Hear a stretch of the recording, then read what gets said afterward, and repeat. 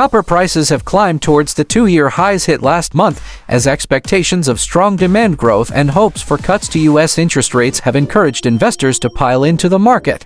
Benchmark copper on the London Metal Exchange LME was up 1.3% at $10,134 per metric ton by 1,045 GMT on Monday after touching $10,144.5. Copper hit $10,208 on April 30th, its highest level since March 2022.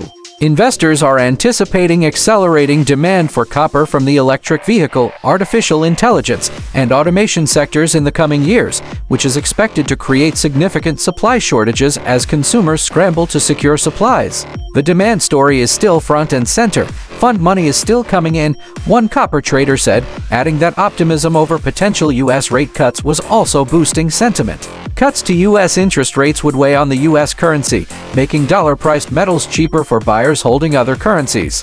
Focus is also on the price differential between copper on the CME and LME, with CME copper trading at a $300 premium, offering traders an opportunity to sell CME and buy LME. However, Merix, a broking and risk management firm, cautioned that this strategy could expose traders to the threat of disruptions to shipments, such as low water levels in the Panama Canal or supply shortages from South America. Merix referenced the ongoing disputes between the Panamanian government and First Quantum Minerals, a Canadian company operating the Cobra mine in Panama.